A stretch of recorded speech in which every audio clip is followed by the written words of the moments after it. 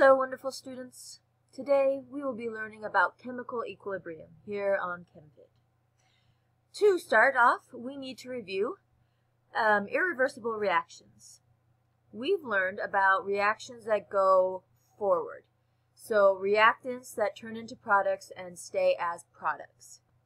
An example of this is combustion. We know that if we have a hydrocarbon, we react it with oxygen, it burns and turns into carbon dioxide and water.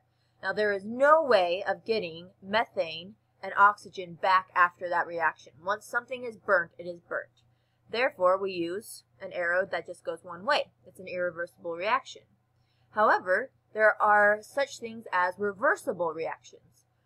Reversible reactions, as you can guess, go back and forth. So when I have nitrogen gas and hydrogen gas, they react to form ammonia. However, ammonia will also decompose to make hydrogen and nitrogen. Therefore, the reactants will make the products, but the products will also make the reactants. They can go back and forth. So we use a double arrow to show reversible reactions. So any reaction that can go back and forth is reversible. Now, there is something really special about reversible reactions, and that's what we call equilibrium. Equilibrium, it sounds a lot like it is. We all know that the universe likes to be equal in all things. So high concentration will go to low concentration. You're going to switch places until you're equal. Well, chemical reactions are the exact same way. They like to be equal. So at equilibrium, the rate of reactants changing into products is the same as the rate that the products change into the reactants. So in a reversible reaction, they're changing at the same rate. They are changing at the same amount over time. So we denote this mathematically as rate forward equals rate reverse. So whatever I do forward, what's coming backwards is going to be the same.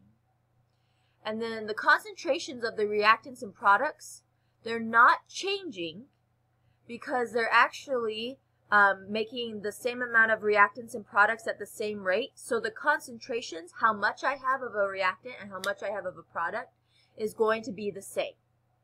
So here's the three big things about equilibrium. And we're going to talk about them a little more in depth, so don't worry if you're a little confused. Now on your notes, you see that dynamic equilibrium is the terminology that we use. So dynamic and equilibrium. Dynamic, what does that mean?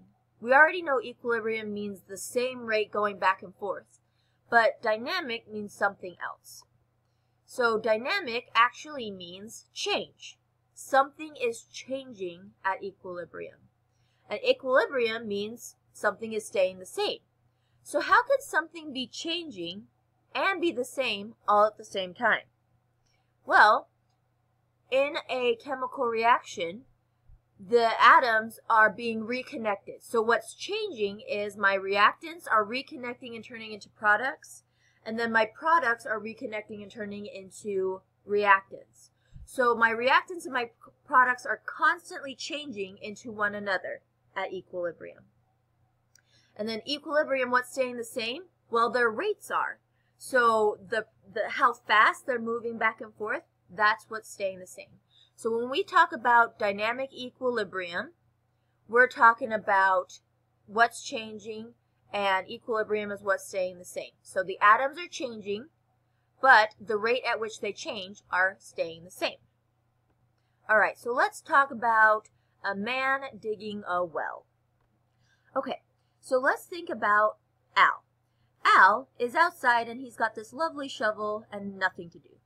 Jim, however, is trying to dig a well so that he can get to the water beneath and actually get some water in his well so he can drink it. So Jim begins shoveling. He shovels and he throws the dirt out. But then Al is like, hey, I'm bored and I want to mess with Jim. So I'm going to pick up the dirt that he just threw out, and I'm going to throw it back in. And so while Al is throwing dirt back in, Jim is trying to throw dirt back out. Now, if you look, they have the same size shovels, or theoretically they do. So Jim is scooping up one shovel full of dirt and throwing it out, and Al is picking up one shovel and throwing it back in. All right, so what happens? Well, if Jim is throwing the same amount of dirt out, then that means that Al is going to be throwing the same amount of dirt back in, so nobody's going to make any progress. But let's say that Al, okay, or Al is up here, Al is a shorter distance from the well, correct? So let's say Jim is working really hard and he's throwing out that dirt. And Al's just, biding his time, waiting. And then he decides, okay, now it's time to mess with him again. So Jim has just thrown a bunch of dirt out of the well, okay? And he's throwing it at 1 shovel per second. So shovel, throw, shovel, throw. So Al comes along and he's like, okay, I'm going to do the same thing. Shovel, throw, shovel, throw, shovel, throw. Well, what just happened? Al has the same amount of dirt up here.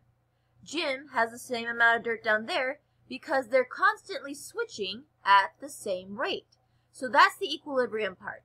They're both going at the same rate. They're sending dirt up at the same rate. They're throwing dirt down at the same rate. Then, so what's changing? Well, Jim's dirt is now becoming Al's dirt, and Al's dirt is now becoming Jim's dirt. And so what's changing, what's dynamic about this example, is that your Al's dirt is turning into Jim's dirt, and Jim's dirt is turning into Al's dirt, and nobody's making any progress because they're both going at equal rates, and they're both shoveling the exact same amount, so there's nowhere to go. They're going to stay at the same rate. So the only way for Jim to complete his project is if Al gets really tired and stops working. This is sweat, by the way. So if he starts sweating and he's like, whew, I'm done, then Jim can finally finish as well. But as long as they're in dynamic equilibrium, nothing's going to change. So, stage 3, here we go. Equilibrium. Eventually, they're going to reach the same amount. It's not going to work. So, we're going to change at the same rate. Now, if we continue this, if they continue and neither of them gets tired and they're just going to keep going and shoveling at the same rate, what's going to happen? Well, if both are shoveling at the same time, then nothing's going to happen. There's not going to be any more dirt in the well. There's not going to be any more dirt out because they're constantly going back and forth.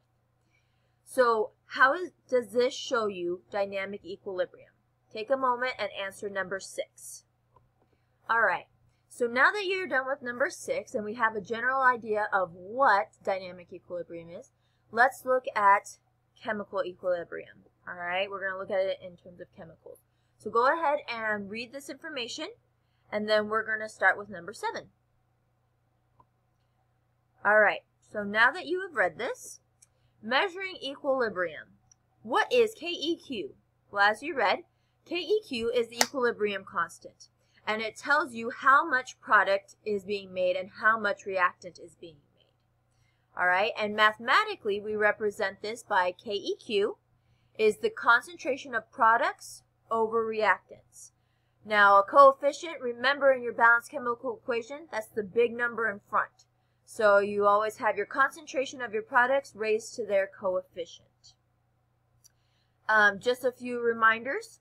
Concentration in molarity can be shown as brackets, so we don't use big M in here. Coefficients, balanced chemical equation, and solids and liquids do not have a concentration, right? You can't have a concentration of a solid. It's one thing. So the only thing that belong in our equilibrium expressions are aqueous and gases. All right? And you'll see what I mean as we continue. So which phases are included? Aqueous, gases. All right, so what does it mean if KEQ is relatively large? Well, let's take a look. If KEQ is relatively large, that means my numerator has to be big, correct? And if KEQ is relatively small, that means that my denominator has to be big.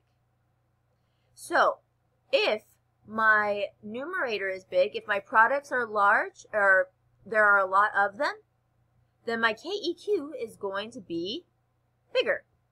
Okay? So if KEQ is greater than 1, products are going to be favored. That means I'm going to be making more products in equilibrium than I do reactants.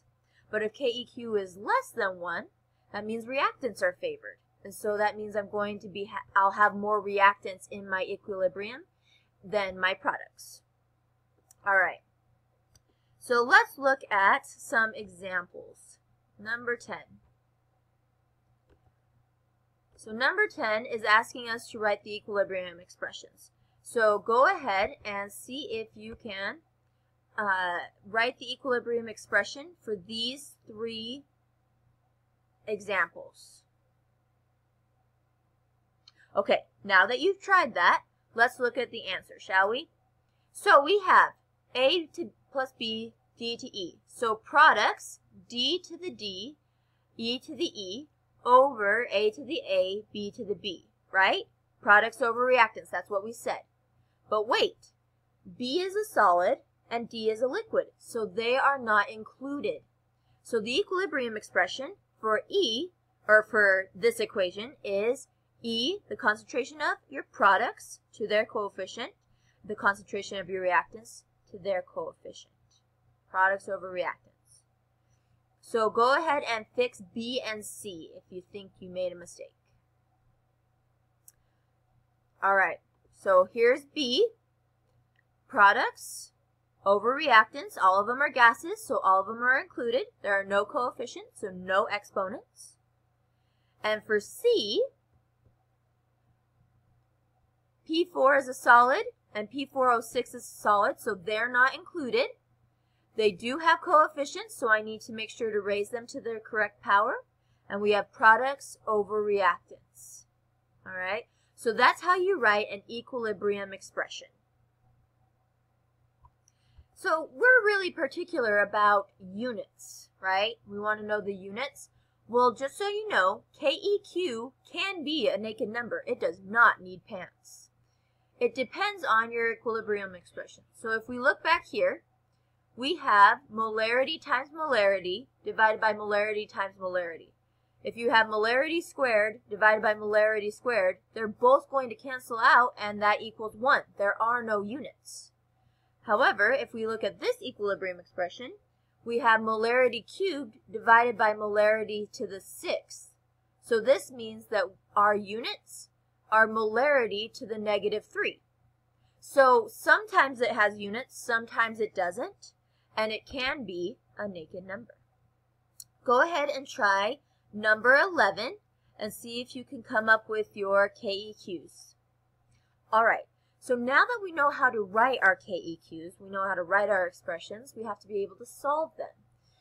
So in number 12, we have carbon monoxide and water make hydrogen and carbon dioxide. So the first thing we need to do is we need to write the expression, just like we have done before. So products over reactants. Then we need to plug in our numbers. They give us concentrations for each of them. So here we go. KEQ is CO2 times H2 over CO times H2O. Okay, carbon dioxide times water. Then, if they give me the concentrations, it's simple plug and chug. CO2, the concentration for CO2 is, oh, it's right there. 0.42 goes right there. Then I fill in the rest, and I'm going to multiply, divide, and I will get, go ahead and put it in your calculator, see if you can get it. Ta-da! 1.3. Okay, so whenever you're doing these, it's just plug and chug. You're putting in concentrations. All right? Go ahead and try number 13. So for number 13, here's your answer. Equilibrium expression, plug in your numbers, and you get your answer. So that is 13. I want you to try number 14 and bring that to class, as well as 15 and 16. And then when you get to how do you know if a reaction has reached equilibrium, that is the part we will be doing in class. All right, thanks for tuning in.